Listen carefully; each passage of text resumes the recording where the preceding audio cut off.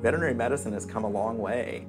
And so if you had a pet as a kid, what you remember about the veterinary care that could be provided is probably vastly different.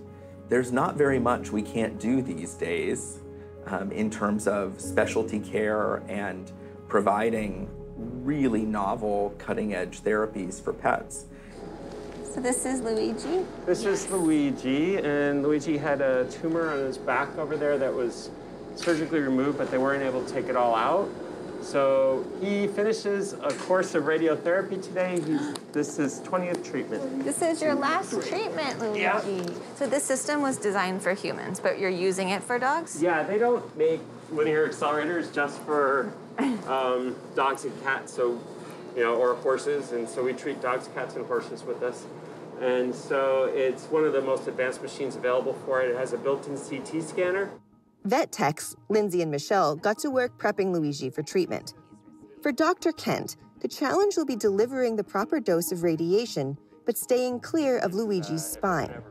This high-tech machine will help, but the patient must be kept still. For that, he's placed on a bed specifically molded to his body. I have to sculpt the dose around his spinal cord.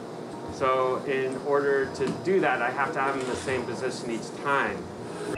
So it's taking multiple images and then it's going to reconstruct them into like basically almost a 3D image. You see his spine coming in right now. If we're not well positioned, we can make subtle adjustments using the computerized couch. I'm going to just sign off on it and then we'll go inside and make those shifts. I've been doing this over 20 years now, and the technology has just really moved forward with so much we can do better. We treat a lot more brain tumors now. We're able to really target things that we couldn't even do before.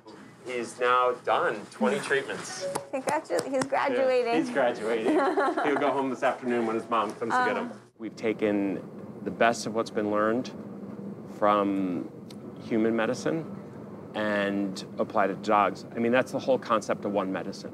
It's understanding that animals and diseases are very similar or the same as diseases in humans, and being able to take what we learn in one and apply it to the other. And that works both ways.